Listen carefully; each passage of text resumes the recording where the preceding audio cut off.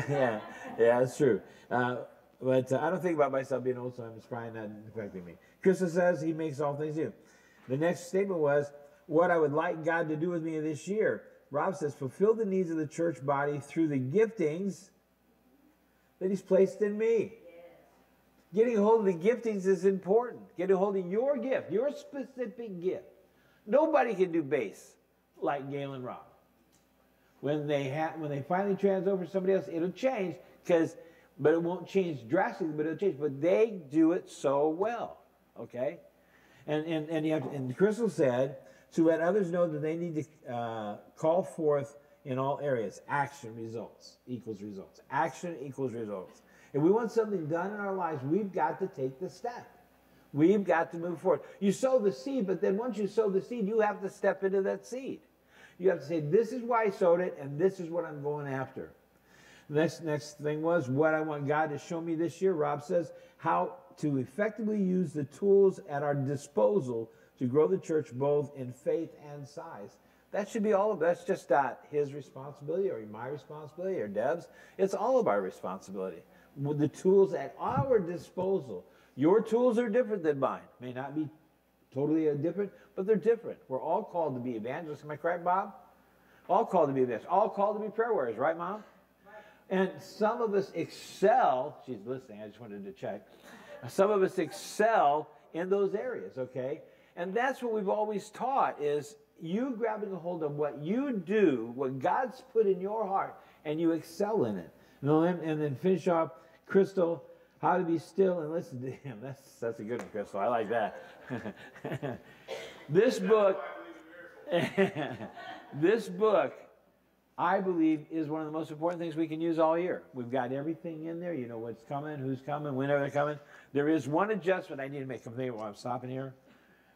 In December, there's actually probably two adjustments. If you look at page 16, if you got your book, if you don't have your book, why? I don't know. On page 16, mark it down that you want to write it down. The family Christmas service will not be on the 24th, it's going to be on the 17th. Because 24th is Christmas Eve. We will have service that morning, but it'll be brief and to get everybody home, because I know, and we'll have to be later than normal too, so that people can be with their families. And it seems like, well, we shouldn't. Well, no, I also understand the dynamics of Christmas. It gets very complicated once you get married. And so we just need to do that. Debbie mentioned in our prayer, so read the visions, get a hold of visions. We will post them on the board here soon back there so that everybody can see them, but you have them in your book. Debbie, one of the people I asked Debbie to put on the prayer list was a professor of mine from Bible college. I learned, and actually I had in seminary for preaching also, is a man of God that just changed my life. And I like quotes, and I'm going to have a couple of them here in a minute, but I just went back. I'm putting a book together called My Back Pages, which is writings, partial writings, I don't remember the whole title, thoughts and quotes.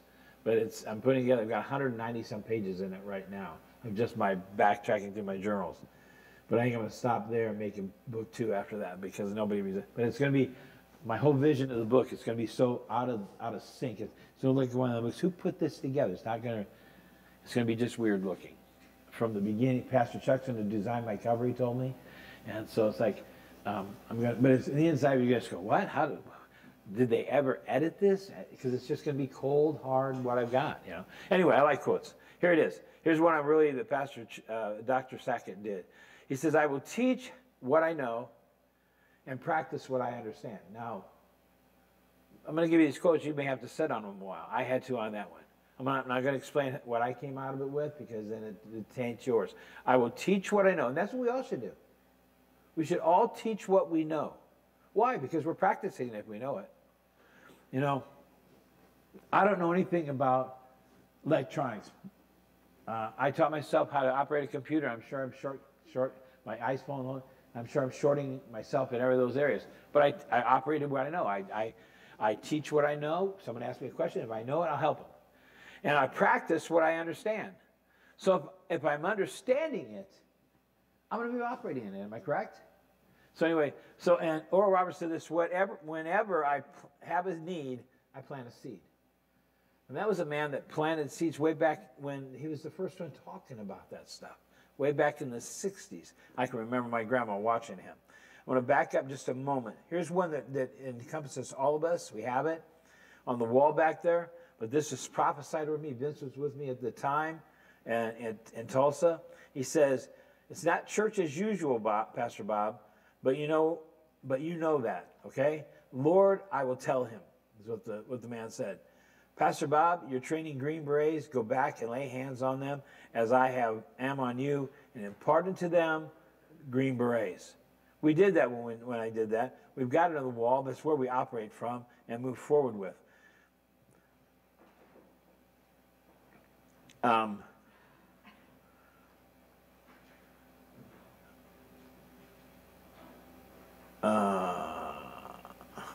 Here's one. I'm not even going to tell you who said it. The world ain't all sunshine and rainbows. It's a very nasty place. I don't care who you are. It will beat you to your knees and keep you there if you let it. No one hits as hard as life. So when we get cast down, when we feel like everything's just coming at us, I know in my life, when I came back from Ghana the first time, I was beat down. But I had the prayer. I read all the prayers that you and everybody else had put on Facebook. I printed it all off. I remind myself of it. I would imagine, I'm not putting words in my mouth, but my guess is when they first got hit with the cancer, that Rob and Gail got hit pretty hard. And if they'd allowed it to put them down, and they didn't, they fought back. And look at where we're at today. You know, and we can go through more and more. But that life will beat you down and keep you there if you allow it. Let me get one more that I really wanted to get to. By one of my professors at LCC was this, Dr. Henderson. He's in heaven now. He was a great man of God. Those of you who've been in my class, as you experienced a little bit of him, he used to have what he called pops every Friday in our class. And all it was a little bitty 5-question test. He called them pops. And he would list out. And you had to tear your paper in half, turn it to where the lines are straight up and down. If you didn't do that, you automatically flunk the pop. Because you have to listen to what he's saying. And then you put the name at the top. And then he said, he gave us 5 questions, we had to answer them. And he was just one of those guys who was unique. He had been president of a Bible college. He had been a part of LCC before that. He came back when he was retiring to teach again. He said this, it's not your love for the people that will keep you in ministry. And at the time I heard this, I was brand new in ministry. I had had a lot of damage done to me by people in the church as a pastor. And I was not in the pulpit at the time. It's not your love of the people that will keep you in the ministry. I thought, wait a minute, that's supposed to be what it's all about. It's love of the people. He said this, but your love of Jesus. If you have the love of Jesus in you, you'll do everything and you'll love people. That's the key, is if we do what we're supposed to do, beloved, we will see things accomplished in our lives that we've only maybe only dreamed about. But because of God in operation in us, it's going to take us to new levels. Turn with me to Romans chapter 4.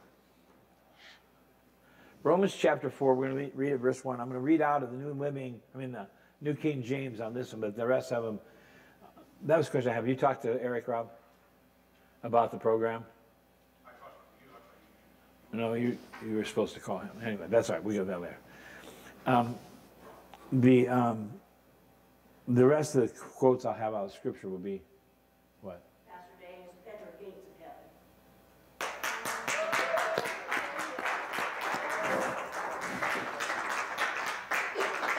God moves when we pray. He actually passed earlier. Did he? Yeah, but she was trying to get a hold of all their family. Yeah. What time? Did he say what time? I don't think she actually said what time. I'm going to miss him like I miss Joe, like I miss Pastor Callahan, like I miss Pastor Kim, like I miss anybody that leaves, miss family. But you know what? He's not thinking about us right now. He's not missing us. That's the cool part of heaven, isn't it? He's not missing us. He's not crying. He's not weeping. I know that the family will shed some tears, and that's natural. And that's important. Karen is a pillar of strength. Yeah. She's rejoicing too. Yeah. Right now. Yeah, they're rejoicing, but there will be times of, Yeah. and that's we just got to hold them. We got to keep holding the family up. She said their meeting tomorrow with Preston Hamlin and services will be probably towards the end of the week. Okay. I'm gonna miss him. I hear his voice in my head. And you know, when we lose somebody, the memories we have, God gave us as tributes to them. And I can hear my grandma's voice, and in March 20th, she'll be gone 50 years. Her favorite phrase when we play cards is, "You dirty bird." I can hear her say that because she didn't like losing. I can hear my dad when I was a kid, I'd get in trouble, or my brother would be getting in trouble. One of us, he'd go, "Watch it, just watch it, watch it, watch it, watch it." And it's just like, you knew at that point, somewhere along the watching, you're getting slugged. Not slugged, but you're gonna get whipped. Well, I'd rather been slugged. He was whipped bad. It was horrible. I know Rob, one day when I'm no longer here, Rob will hear my voice in his ears. The phrase, I'm not repeating it. I need you to repeat it. Because I said so? That's exactly right. Because it plays through his head right now and he blocks it, okay? I mean, you hear those. The thing is, the memories that we encapsulate in us when they're here become memorials to them for us. And so we're going to miss him. We're going to miss everybody else that leaves, but we're going to see him shortly. I mean, it's drawing nigh, as the word would say. It's coming quickly. And matter of fact, let me read this verse, and I'll talk a little bit more about that. Romans chapter 4, verse 1 says this: "What then shall we say that Abraham, our father, was found according to the flesh? For if Abraham was justified by works, he has something to boast about, but not before God." Now we can boast about the things that we do, but they're not. If we're doing the kingdom stuff, it's not. God's working through us. We can't boast. That's not done on us. Abraham's faith, everything that Abraham had that came out of it says this in verse 3, says, "For what does the scripture say? Abraham believed God, and it was accounted to him for righteousness." The belief in what God could do through Abraham and what his life was going to be out was accounted to God, not Abraham. Abraham realized it was not something he could do. I can't preach, I can't teach unless God orchestrates it. You know, I get up on a Sunday morning, I've worked on a sermon all week, and I'll look at it again Saturday night. If I'm not complete, I'll finish it on Saturday night. But I get up on Sunday morning and go, I don't know. I just don't think I'm ready for this. I don't think I can do this. I'm not every Sunday morning, but some Sunday mornings. So I look at Debbie, I say, "You're quickened today." She says, "No, I'm not." Okay, well, I don't. One thing you learn after 50 years, you don't argue with your wife, because it doesn't get you anywhere. And he says, Abraham believed God, and it was accounted for him righteousness. Now to him who works, the wages are not counted as grace, but as debt. So he's saying this to let us know that our focus is not on the work, but on believing what God will do through us with what he's given us. Kenneth Hagin said this: that I know not, I teach. No, I'm sorry. That wouldn't work, would it? I don't have a lot of people that do that, but I misquoted this. Sorry, Brother Hagin. Anyway, it says, that I know not, teach me. That should be our attitude. Teach me. And he goes on to say, that I see not, show me. In other words, he was always open to instruction, just as Abraham was open to instruction. Kenneth Hagin, all his life was open to instruction. That was a man of purpose, a man of a great understanding of the Word of God, but he was always open for someone to show him something new. That must be you and I. It must be our attitude towards learning. That's why we come to church. You know, last week, Pastor Rob Folk delivered a good message. Some of it was just like facts. It's, And facts change, as Debbie always says. Truth never changes, but facts change. A lot of those facts that he gave us last week have changed already. They've changed. But he got up here and taught what he knew and what he believed and delivered it to us. Once we've learned, we're to teach. Teach all that we can teach, as much as we can teach. Well, teaching doesn't necessarily come from behind the pulpit or a lectern or a school. It comes in just teaching people out in the streets what you know about the kingdom of God. We as believers are responsible for that. But what is it that we're supposed to teach? Turn to Romans chapter 12, verses 1 through 8. It is also the New King James Version. Romans 12, 1 through 8 says this, I beseech you, therefore, brethren, by the mercies of God, that you present your bodies as a living sacrifice. Now stop and think about that a minute. That's giving it all, isn't it? That's giving everything you've got as a living sacrifice. In other words, I don't do things today that I used to do 40 years ago. Not because God said stop it. Some of it he did. He told me to quit smoking, told me to do this, that. But the thing is that I want to present to him a sacrifice of my life. Do I make that accomplishment every day? No, and neither do you. Neither did Pastor Callahan. Neither did Pastor Dave. We all make mistakes. There's always something that comes along. But that's our goal. That's our responsibility. That we present our bodies as a living sacrifice, wholly acceptable to God, which is our what? Reasonable service. That's not even asking everything of you, really, is it? When he says reasonable service, it's not your over-the-top, all you can do service. It's the bottom line. That's where you start. With your reasonable service of being a living sacrifice. That's the reasonable service I'm talking about. And you go, and do not be conformed to the world, but be transformed by what? Renewing of your mind. We're transformed as we learn, as we're taught. We transform ourselves. I can listen to, one of these days, I do want to do a sermon just on our series or something, on just songs. We sing songs every Sunday, but do we really listen to what the words are saying? That's why I came back to that one today. We have every example they placed on that screen with words today out of that song. We have an operation in our church already. Do we believe it can continue? I believe people can still get it. We've lost Pastor Dave to cancer, but I look at Rob Pope, know that Rob. Too many Robs in this place. Rob Westbrook, and I know there's victory.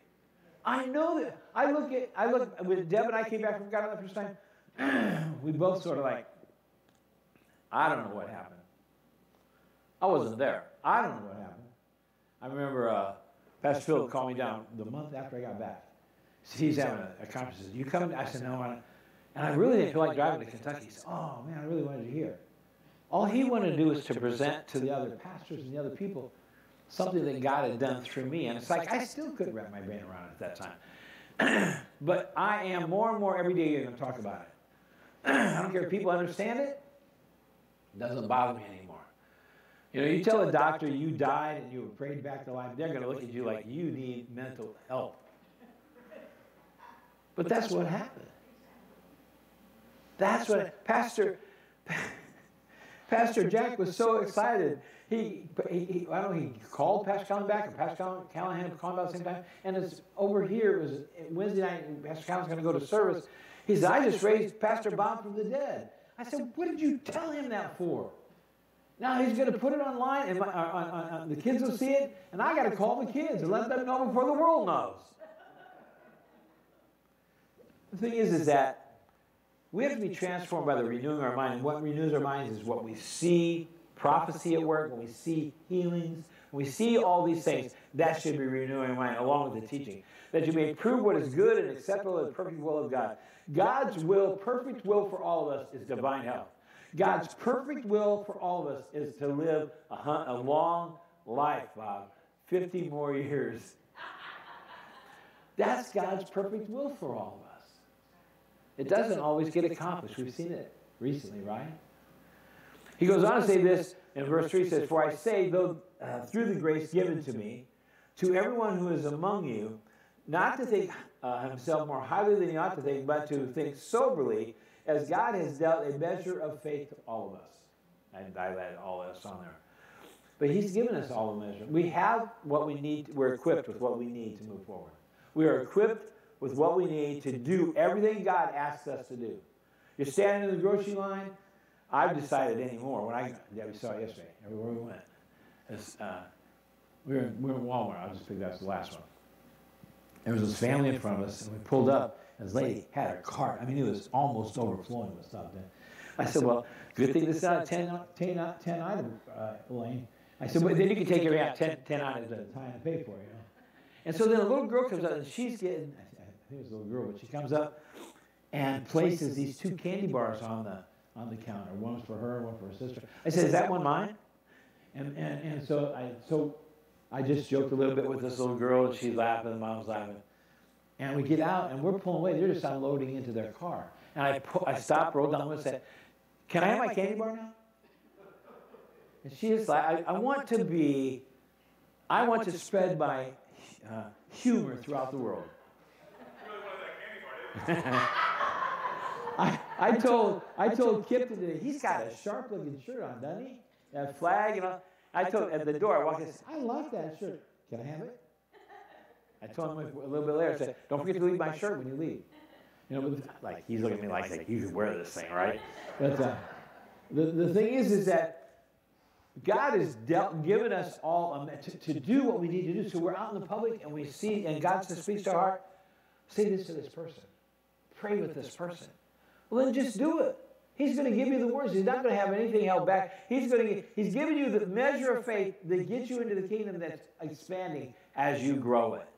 As you grow. Verse 4 says this, for we have many members in one body, but all the members do not have the same function. So we, being many, are one body, and individually members one of another. And then members of one another. Verse 6, having then gifts differing according to the grace that is given us, let us use them. If prophecy, let us prophesy in proportion to our faith. You know that we're all supposed to be prophets? These gifts he's talking about, we all have them at operation at one time or another. When we speak up here, we speak directly to someone, that's prophecy. Now, Bob, back there, every once in a while, he'll come up with something that God's given him for somebody. He'll come up to Deb or me, and God's given me this, can I share that? He's prophetic, he's very diligent and respectful of the leadership of the church. I'm sure he does it in his home church even. Also, the thing is that all of us have that same ability. We speak prophetically a lot of times. You know, you speak prophetically to your children. You say, you're the dumbest kid I've ever seen in my life. How stupid are you? That's prophetic words that they're hearing. Now, you may be mad at them, but you don't speak those words over them. You know, most of us don't have kids that age. Well, grandkids. Why did you do that? That looks stupid. You know, I got to tell you, I lived a whole life, not because of my parents, but because of people that spoke in my life. I thought I was stupid. It took me till age 40 to go to college because I thought I was stupid. Someone spoke into my life prophetic words that moved me for a while. We've always told, I believe our kids, I think Rod can correct me if I'm wrong, we've always told them you can do anything you want. You have the ability to do what you want to do. Now, I also tried speaking into Rob's life. I wanted him to be a lawyer. Actually, when he was a kid, I wanted him to be president of the United States when he was firstborn. That was the invitation, the announcement we sent out. Maybe even president. I'm glad he's not president because we'd be in trouble. But the thing is that, that's true. That's true. The thing is that we speak prophetically. You speak to your spouse prophetically. You can say the wrong thing that will tear your spouse around and make a mess of the situation. So we guard our words. We have life in our words, don't we? They create life. Go on and says this for ministry. Let us use it in our ministry. He who teaches, teaching. He who exhorts, in exhortation. He who gives with liberality. He who lends with diligence. And he who shows mercy with cheerfulness. You know, we have to realize that those gifts are in all of us at any given time. Matthew chapter 5. Now this is where I'm going to turn. He's going to throw it up there in the New King James or whatever. And I'm going to read it out of the Passion because I really like the way a Passion said it. Chapter 5 of Matthew, verses 43 through 48, says this. Your ancestors have been taught, love your neighbors and hate the one that hates you. Eye for an eye. People love that phrase. That's an Old Testament curse. Eye for an eye. It goes on to say, however, I say to you, love your enemy and bless those who curse you. God has taught me over the years so many times how to love those that have cursed me, have stolen from me, whatever. But I love them. The last guy that did it to us, we went in, I forget where we were at yesterday. Oh, we were somewhere in East Prairie. I thought, what if he walked in? Every once in a while, think about it. Well, what I want to do, the first thing I want to say to him is, I love you for all the wrong you've done. I forgive you for the wrong you've done to me. And that's how I move forward. We can't live in unforgiveness, beloved. We have to live in love. He says, bless those. Love your enemy. Bless those who curse you. Do something wonderful for the one who hates you. You know what changes the atmospheres with friends or enemies even? People that don't like you. I can go back to grade school. I had a girlfriend, an ex-girlfriend that had a new boyfriend, and she's sitting in class. You know how girls are. Trying to start trouble, so she said, my boyfriend beat you up. I said, I'm not afraid of your boyfriend. Now, deep down in, I don't like fighting. And deep down in, I probably was afraid. But I wasn't going to let her know, just for the sake it was her. Thing is that I said, I'm not afraid of your boyfriend. So I get out after school, and here's David Blumenshine waiting for me out on the playground. And I walk up to him. I might as well walk up to him. I'm not going to run from him. He says, I hear you're not afraid of me. I said, I'm not afraid of you. Why would I need to be afraid of you? And the crowd started to gather. Because the word went out. Word went out. There's going to be a fight tonight. Now, in my heart, we weren't fighting. I may have to take a punch, but I'm not fighting back. Okay? And I wore glasses all my life, so I was thinking, well, my glasses going to get broken. My dad's going to beat me up also. You know? The thing is that I mean, I don't know how many pairs of glasses I broke right here. And I'd have to tape them. Okay, you're going to wear them taped. You broke them. You should have been more careful. And glasses were expensive. Okay, still. Thing is that I get out there. We start talking. The crowd's getting around. They're expecting. And Dave and I started talking. We just started talking. And then as the crowd decided there's not going to be a fight, it started dispersing. The kids left. Dave and I walked home. We didn't know it. We only lived a block from each other. We became best friends for the next 2 years till he moved out of state. We were together all the time. He broke up with that girl also, so she lost him also. The thing is that you bless those who curse you. You do something wonderful for those that hate you. You respond to the very ones who persecute you by praying for them. That's the responsibility of a believer. I wasn't a believer back then, but God spoke to my heart how to not get into a fight, because fighting was never my thing. My perception of fighting was always this. In a fight, somebody always gets hurt. 50% chance I'm going to be the one that gets hurt. Okay? And I fought a few times with my brother. That goes without saying. You're supposed to fight with your brother. You're supposed to fight with your siblings. I guess. That's what I thought anyway. Anyway, that's what he thought maybe. The thing is that I didn't like fighting, and it was a matter of I'm going to do what I can, and as an unbeliever state, to do what was right. Drop on down, and I'm not going to read all the way through 45 through 46, but drop down to verse 47. It says, How are you any different from others if you limit your kindness only to your friends and don't even the ungodly do that? In other words, we're no different. So all we're looking at as our friends and doing good to them, the ungodly do that. People that don't know Jesus do that.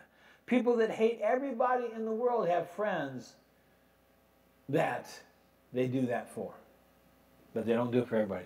Our responsibility, beloved, is to spread the love of God wherever we go. To share. That's the essence of that section there, is to love those that are unlovable. To put ourselves in a position where God says, I've gifted you with my love. Jesus says, I've gifted you with my peace. There's no reason you have to be stressed. There's no reason you have to be depressed.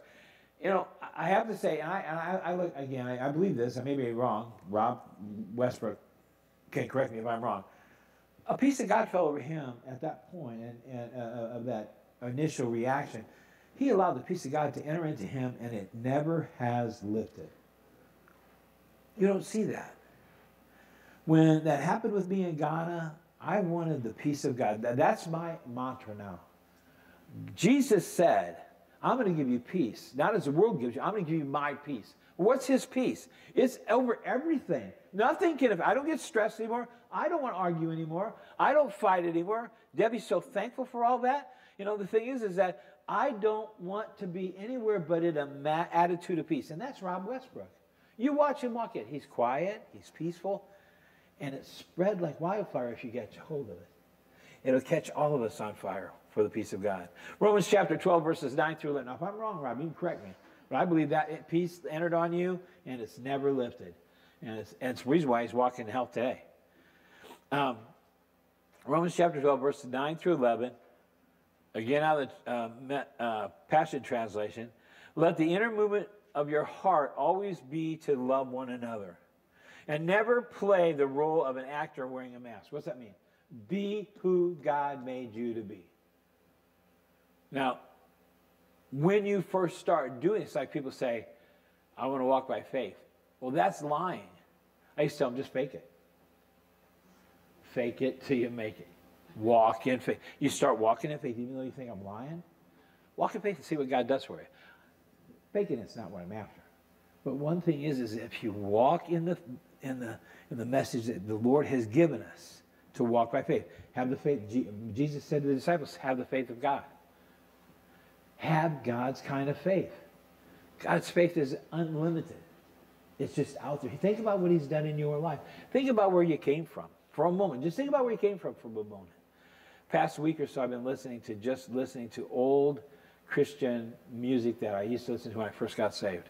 And it's bringing back memories. I can't wait till the 24th to go see that movie. I'll go see it 3 or 4 times.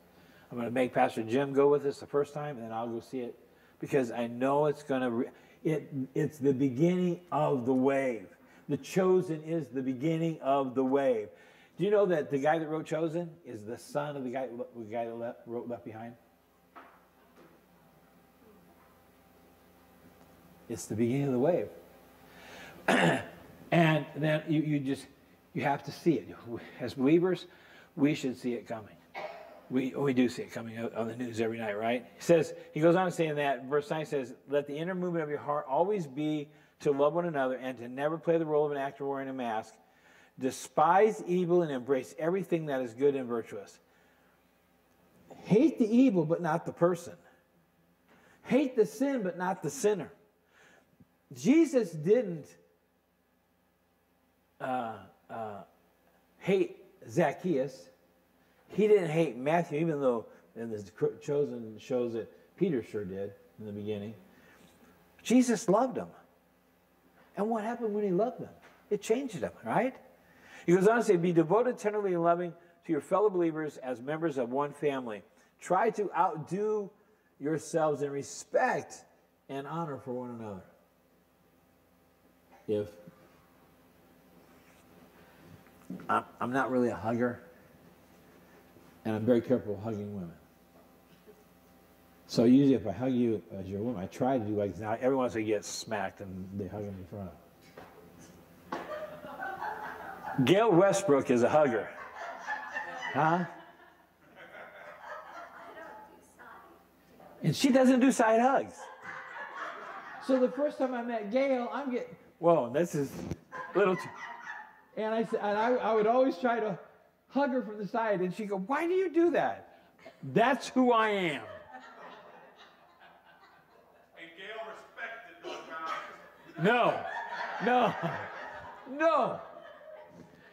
No, not at all. The thing is that she's a hugger, so you know she's a hugger? Hug her first. Top her off. I mean, whatever. I don't know. Man, that's not the right way to say that.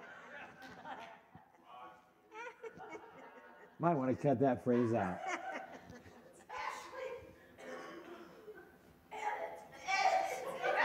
Thank God for Ashley, right? The thing is that be competitive with the love of God. Be competitive.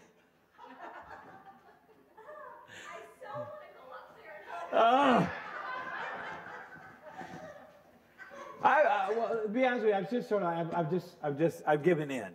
It's not, why fight the battle, right? I told you I'm not a fighter, just give in, right?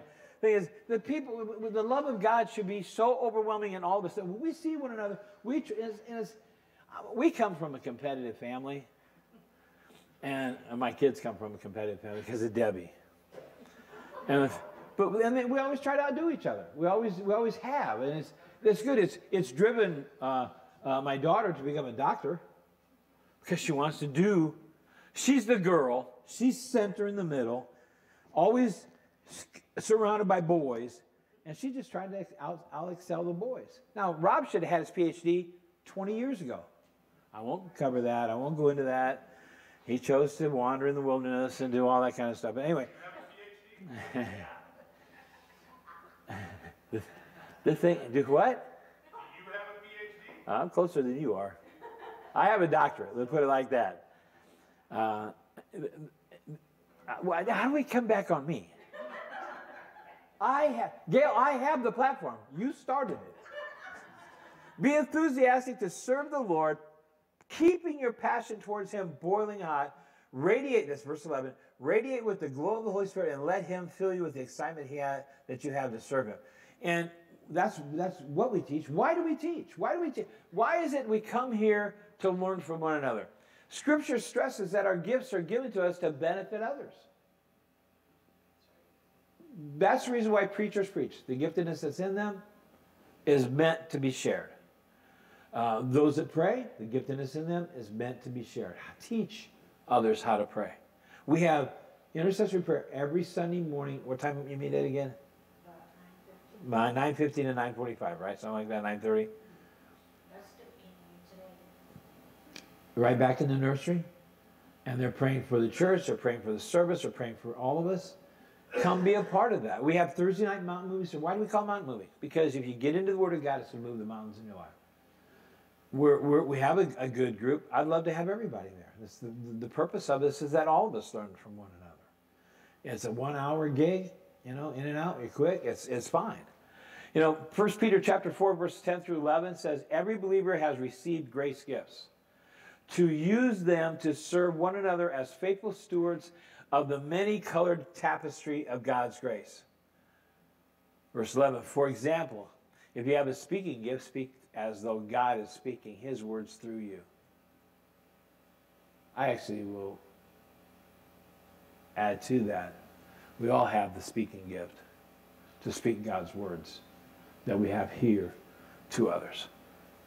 If you have the gift of serving, do it with passion, do it passionately, with the strength of God that gives you, so that in everything God alone be glorified through Jesus Christ.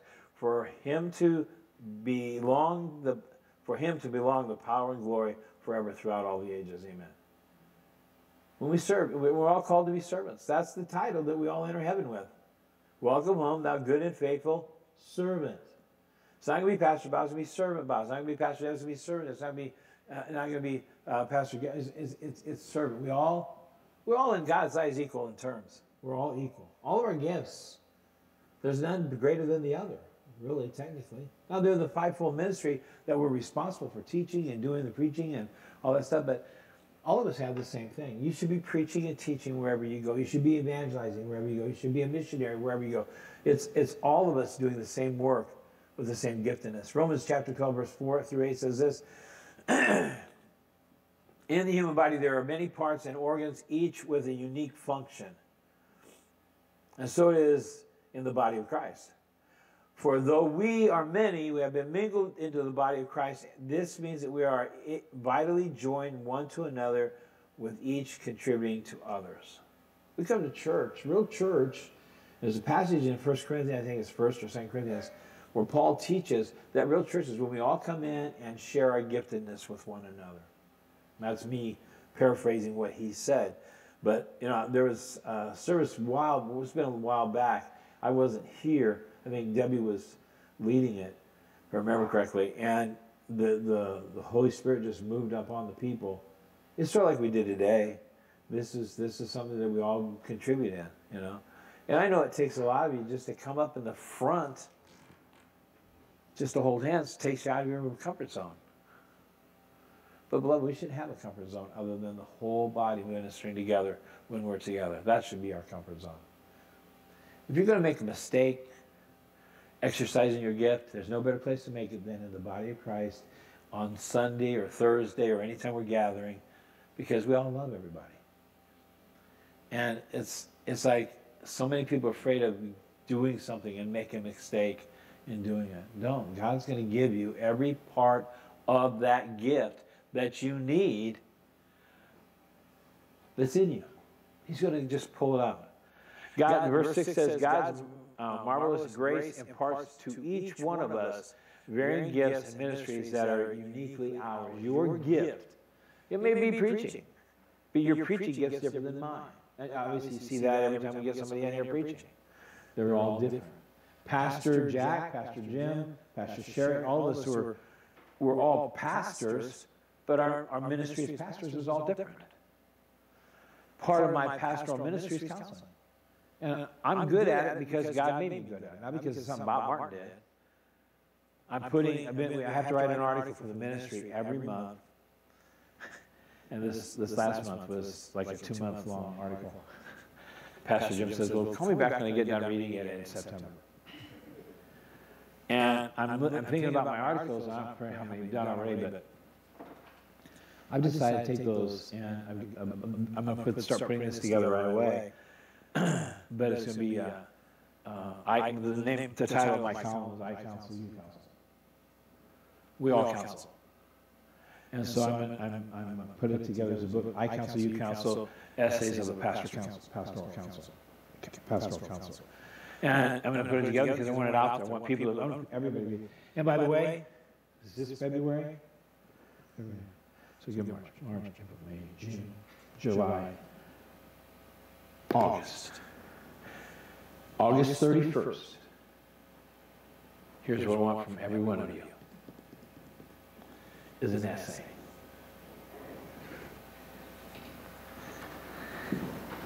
Hank says, I'm not coming back. Hank says, I know a date I'm not going to be at church. It's in August. Here's why. I'm not an essay. Please hear an essay. And Hank, I'll help you write it. Okay, in your case. Dustin, I'll write it for you. No, I'll write it. No.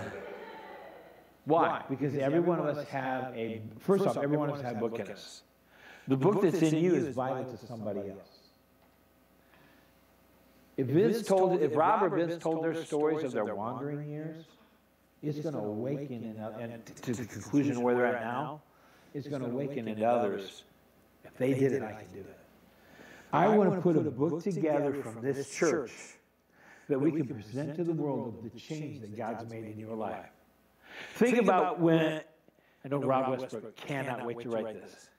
Think about when he writes the testimony of what God's done in his life the past 5 years. Think about this. People are going to read that and go, what? I don't have to succumb to that. I can have victory over that. And it's going to change people's lives.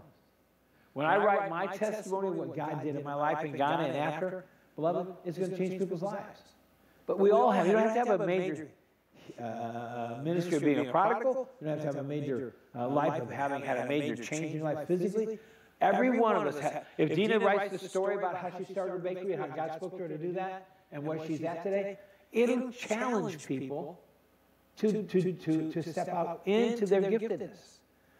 You know, so we're going to put a book together by the end of the year. That's why I'm giving August 31st. That's a long time, Hank, to write a paragraph. I'm not looking for you to write a book. I'm looking for you to look into your spirit, into your soul, into your life, and say, you know what? I have a story to tell. Once you put it on paper, it's easier to tell out there. It's easier because when you write it, it's like I tell people to journal. When you journal, it's writing it down. It's easier to get rid of those thoughts and move forward. Because, you know, somebody comes along and says, my dad, I actually have a client that said my dad raped me. Now, this person is a grown adult now with children of his own. But he remembers back to a time in his childhood. I said, journal. I said, write him a letter. His dad's dead. I said, write your dad a letter about what he did and forgive him. Say, I forgive you this. I forgive you what you did in my life. Seal it up. And if he's got any grave, he doesn't know where his dad's buried. He's buried somewhere out of state. I said, well, then take it, seal it up, and burn it. And when you burn it, as the ashes fall to the ground, as the ashes, the thing curls up, you walk away in forgiveness, and you're healed of that area. If you choose to walk away from it. That's the part you got to choose to walk in it. So there's things in all of our lives that we can write a story about. And some of us are there 90 days, that's a long story. But the thing is that, beloved, it will change people's lives. If you testify what God took you from to where you're at today, it will change people's lives. I'm not saying that's who you are. You're not that person anymore. But somebody else is that person. So we're going to put a book together. Last thing here, notice this, last thing?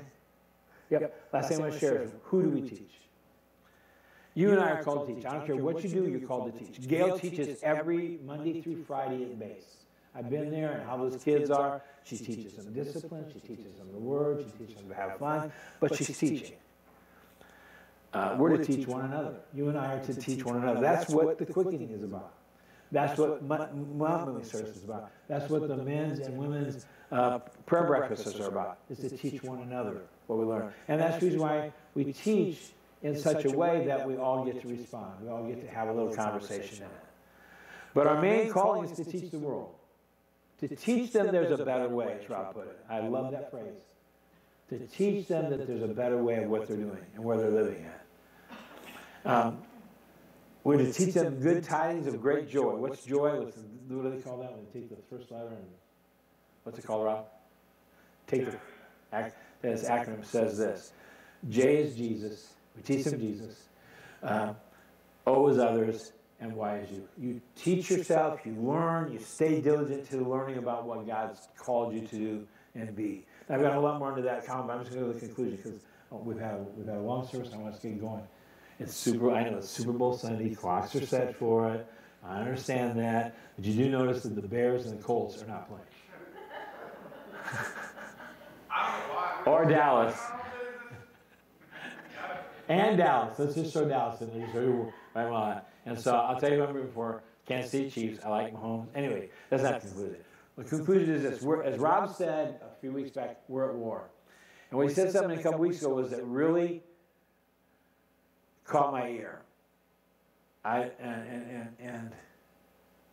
sure it was hard for him to say. He doesn't believe his kids will see adulthood on earth. I remember raising kids. Well, they're going to be like when they're adults. What are they going to look like when they're adults? And then, once I pressed into that, what are my grandkids going to be like? You know, things like that. So it's like, last week then, Rob Folk gave us a list of issues that we need to be aware of. Not fear, not being afraid of what's going on, but gave us a list of issues that's a good idea for us to hear about. I don't have the school we have for me. I have enough schooling to choke a mule. And, but it's not about me. It's not, but I'm responsible to teach. That's my main responsibility, is to present opportunities for everybody to learn. I tell the other pastors at the Watershed, we meet every week or every month. And I've had Pastor Mike teach in the school this last year. And I told him, I said, and now the other pastors are getting a hold of the school, they're getting an idea, and this is something good.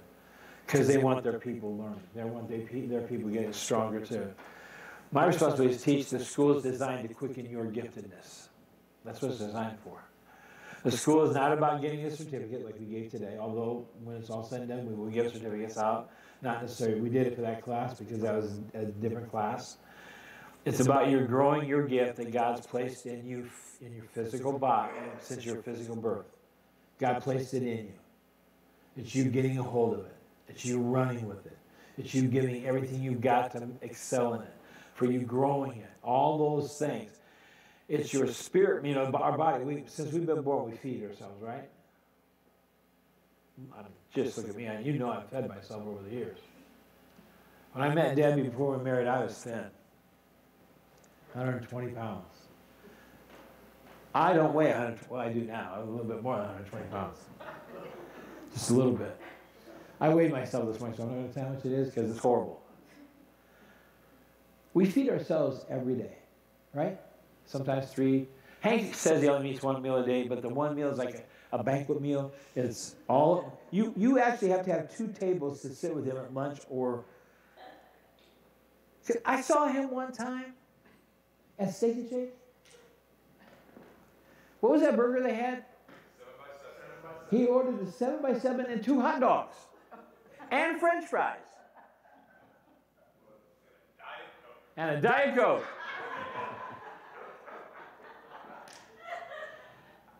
Hey, look.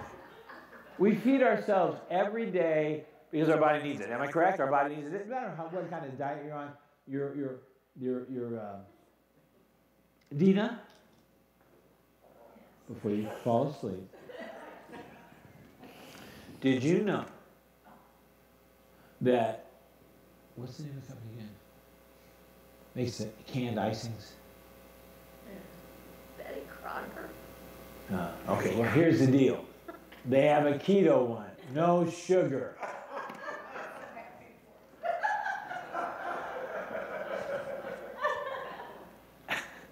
Anyway, we feed our bodies. Why? Because we need it. You know that our spirit man needs to be strengthened? We need to feed our spirit man. That's why we have church. That's why we have fellowship groups. That's why we have the school. Is to feed our spirit man. Because our spirit, and you never really top out. I said I've got all kinds of, I love teaching. I love being in the classes. Why? Because I'm learning. I want to learn. I want to be a part of that. I passed a gym today. Deb and I drove 3 straight to the gym right down where there used to be a root beer stand there. And it's like, they have a gym there. And I just caught it in my corner of my eye. All the cars were in that parking lot. And that's the only thing that's open right down there. And I thought to myself, they're down there working on their bodies. They're down there, doing what they need to do to get themselves fit, keep themselves fit, all that kind of stuff. But there was more cars in that parking lot of that gym today than there are in some churches today. Because the body of Christ that is out there, they're taking advantage of the internet, and they're not getting the rest of where Jesus, or where Paul wrote, I think it was, forsake not assembling yourselves together. I understand people have to go out for illness. I understand people are out of town. Welcome back, Floridians, to our church. And it's like, but our responsibility first is to fellowship one with another, to get stronger one with another. How can we change the world if we don't pursue understanding and growing our giftedness? Now, this whole message was geared till tomorrow night. I'd love to see everybody in that class the next 4 or 5 weeks. Pastor Vicki and I are alternating teaching in it, and it's all about you getting understanding of your giftedness. And Dina, I know you went through class like that, but and you go back through things. Why? What? In the Army, they do everything in repetition. Why? Basketball players do everything in the coach teaches them everything in repetition. Why? Because they get more skilled at it. They get more understanding of it. Zach had a tournament yesterday, so he played 3 games. And Debbie hates sitting right where we sit because she hears him. Everybody hears him. He's a loud guy in there. But the thing is like, he calls them mental midgets. He calls them, you guys, and he really, but he's trying to raise up out of them in a roundabout way, I guess, their giftedness, because they're good basketball players. It's a good team. But when they're not excelling at the level they could be, he challenges that. And he teaches it in practice every night. And so, beloved, that's what the school's about. That's what church is about. For us to grow in what we may already know about ourselves and about the kingdom. But when we don't attend, it doesn't hurt anybody but us. So I'm challenging those that haven't signed up. I'd love to have you there. You're going to like it, Hank. It's going to be good. There's no test. There's no paper. You're just going to learn about yourself. It's going to help us as a body become better at what we should be doing. Amen? I love you guys. It's been a good morning this morning for all of us. Keep the Gibbs family in your prayers this week. And I know that God's got a victory in all that. Amen?